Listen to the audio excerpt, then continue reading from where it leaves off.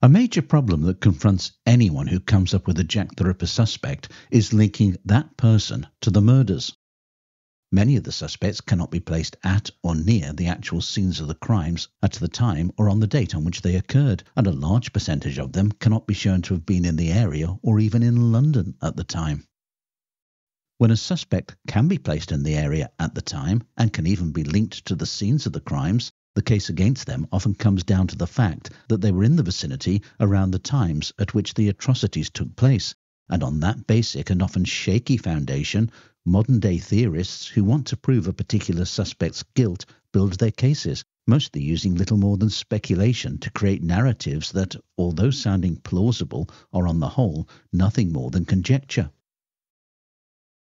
In short, theorists have a tendency to come up with a suspect and to then use the mostly very scarce available facts to build their case, filling in the gaps with motives and backstories of their own invention, thoughts or actions that they themselves have added to the narrative, and opinions or hunches which they then proceed to put forward as ascertained facts. He might have, he could have, it's possible that, I believe that, are all phrases that should raise a red flag that a proponent of a particular theory has strayed into the murky realm of supposition. To paraphrase what Joseph Goebbels might have said, if you repeat a piece of speculation often enough, it becomes accepted as a fact.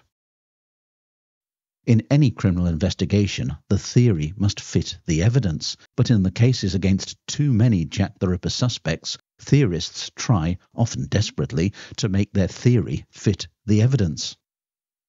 In our fast-paced age of instant gratification, when the void which inevitably exists in unsolved crime cases tends to irritate those who want instant solutions, charismatic theorists who can convincingly present their own speculative opinions or hunches as established facts will find themselves rewarded with a ready audience of eager followers, and it doesn't take long for a potentially innocent person, and remember that the premise of any criminal trial is that the accused is innocent until proven guilty beyond reasonable doubt, to have their posthumous reputation torn to shreds in the boundless echo chamber of social media.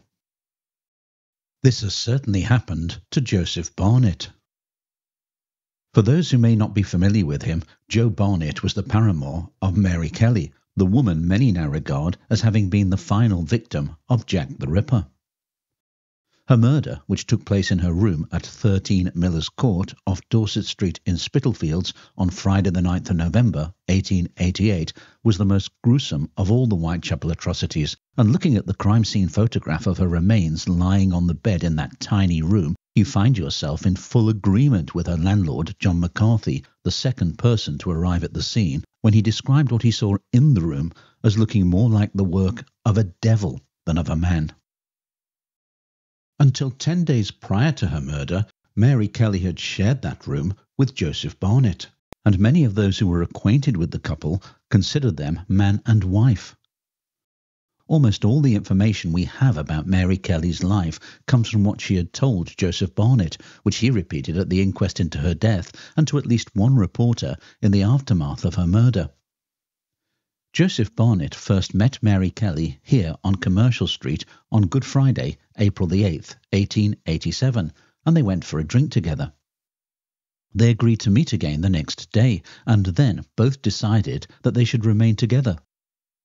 An article that appeared in the Penny Illustrated paper on Saturday the 17th of November, 1888, quoted Joseph Barnett as saying, "I was in decent work in Billingsgate Market when I first met her, and we lived along quite comfortably.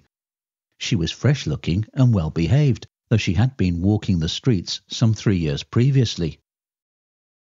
Thereafter, they lived as a couple at various addresses around the East End of London.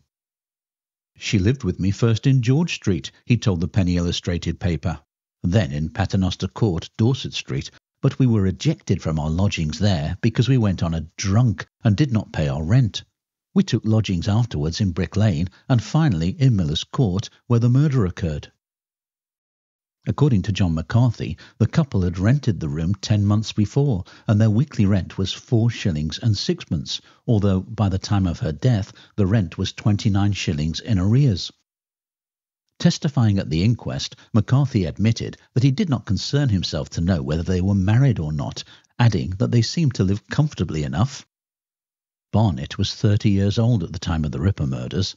He was 5 foot 7 inches tall, of medium build with a fair complexion, blue eyes and a moustache. Since 1878 he had earned his living as a porter here at Billingsgate Fish Market.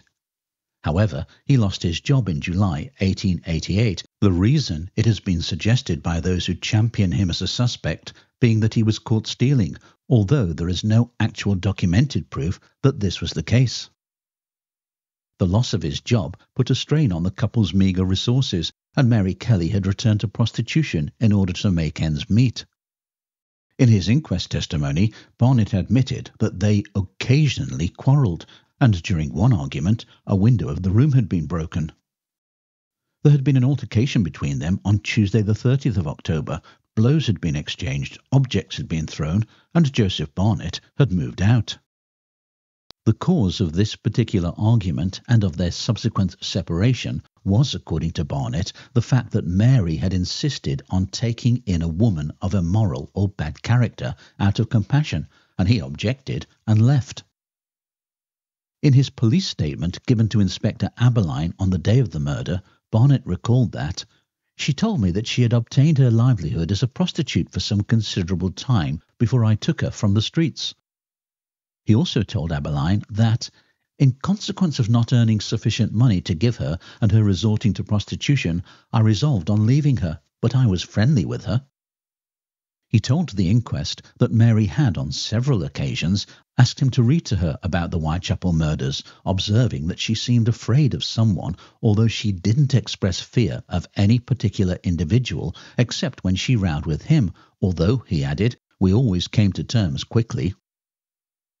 Having left 13 Miller's Court, Barnett took up residence at a lodging house in New Street off Bishopsgate, a 5 to 10 minute walk from Dorset Street. However, he continued to visit Mary on a daily basis and would give her money if he had any. He last saw her alive on the evening of Thursday the 8th of November, when he stopped by 13 Miller's Court at between 7:30 and 7:45 p.m, where he found her in the company of another woman who he did not know. They chatted for about an hour, and at some stage during this time the other woman left. Barnett left shortly afterwards, but before he went he told Mary that he was very sorry that he had no work and was therefore unable to give her any money. He then returned to his accommodation on New Street, where he remained for the rest of the evening.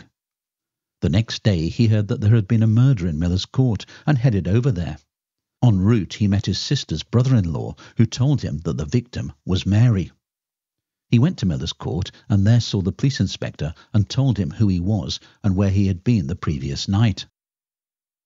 Given his history with the victim, the police obviously viewed Barnett as a person of interest in her murder, and in consequence he was questioned for more than 4 hours by Inspector Abberline, and his clothes were minutely examined for any traces of blood. None were found, and having satisfied the police that he had not been in any way involved in Mary Kelly's murder, he left police custody completely vindicated of any suspicion. The Penny Illustrated paper quoted him as saying, "Marie never went on the streets when she lived with me. She would never have gone wrong again, and I should never have left if it had not been for the prostitutes stopping in the house.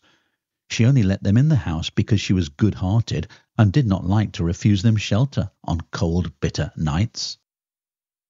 It is worth pointing out that Barnett may have been treading carefully in his various statements, since, had he admitted that Mary Kelly had worked as a prostitute during their time together, he may have left himself open to a charge of living off immoral earnings.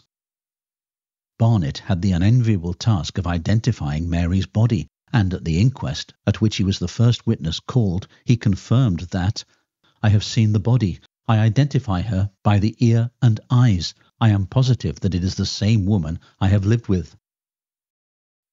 On Monday the 19th of November, Joseph Barnett was the chief mourner at the funeral of Mary Kelly, and he was in the first of 2 carriages that followed the coffin as it was conveyed through immense crowds on its way to St. Patrick's Roman Catholic Cemetery in Leytonstone, where the woman whom Barnett had known as Marie Jeanette Kelly was laid to rest in a common grave. And with that, Barnett's association with the Whitechapel murders came to an end. Now, you've probably noticed that other than his 4-hour spell in police custody, there is nothing to suggest that Barnett was ever a serious suspect.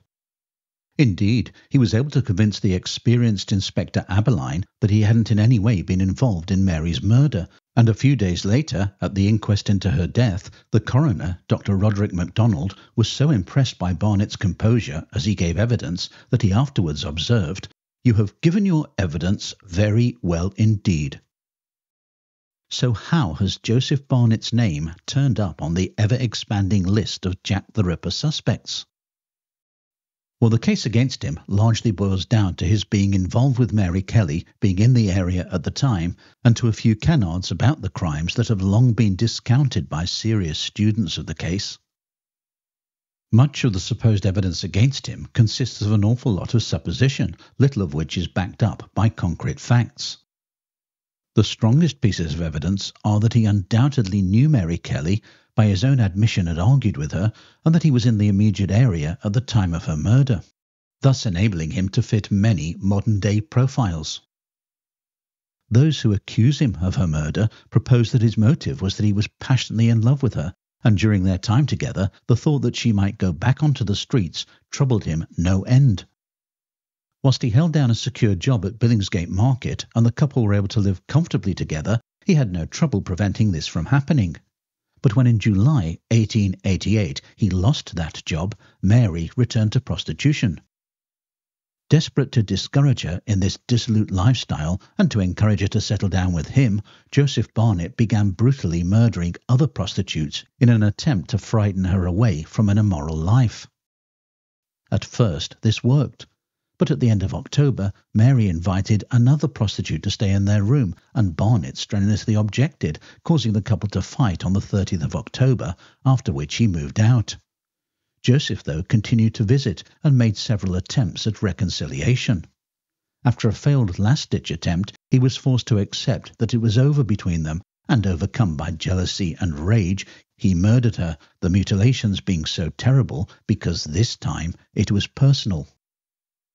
Those who favour him also point out that, as a porter working at Billingsgate Market, Barnett would have filleted fish and would therefore have possessed a filleting and boning knife, the weapon that he used to carry out the murders. However, it should be noted that Barnett wasn't a fishmonger, but rather a porter whose job would have been to move the produce around the market. Barnett, so those who believe in his guilt hold, matched the descriptions given by witnesses who may have seen the face of the murderer, although I have to say that his proponents do tend to be somewhat selective when it comes to which witnesses they put forward. There were, it is true, similarities between Barnett's appearance and some witness descriptions, but witnesses, such as Elizabeth Long, who saw Annie Chapman talking with a man outside 29 Hanbury Street 30 or so minutes before her body was discovered, described an older, shorter, and foreign-looking man. Then we come to the crime scene itself. When the order was eventually given to enter the room, John McCarthy had to force the door open with a pickaxe because the door was locked from the inside. According to the Times on Saturday the 10th of November, the lock of the door was a spring one, and the murderer apparently took the key away with him when he left, as it cannot be found. However, Joseph Barnett told Abberline that he and Mary had lost the key to the room some time before, and that they used to reach through the broken window to unlock the door. Those who propose Barnett's candidature suggest that Barnett had in fact kept the key when he moved out, and he used it to let himself into the room and, having carried out the murder, locked the door with it as he left. Next we come to the only physical evidence that places Barnett at the scene of the crime, a pipe that was found in the room which Barnett admitted to Inspector Abberline belonged to him. Those who champion him argue that if, as he claimed, when he moved out he took his possessions with him, then he must have left the pipe behind after he had committed the murder, otherwise it had no business being at the scene. I will leave it to you, dear viewer, to identify the possible flaws with that particular argument. On the 30th of September, the night of the double murder, when Elizabeth Stride was murdered in Berners Street and Catherine Eddowes in Mitre Square, the escape route taken by the killer from Mitre Square led, according to one of those who accuse him, to Barnett's then home, Miller's Court in Dorset Street. Indeed, it is worth quoting this claim in full. He washed his hands at a public sink. The bloody water was still flowing down the drain. Where was the sink? Miller's Court, 26 Dorset Street, the same place where he would later kill Kelly. Coincidence? Hardly. Major Smith claimed he was 5 minutes behind the Ripper that night. In fact, he must have been seconds behind him. The only place the killer could have gone is through his own front door. In the interests of accuracy, I should point out that there never was any bloody water still flowing down a drain, and the one man who said that there was, Major Henry Smith, who at the time was the acting City of London Police Commissioner, did not specify the location as being Miller's Court, only that it had been in Dorset Street.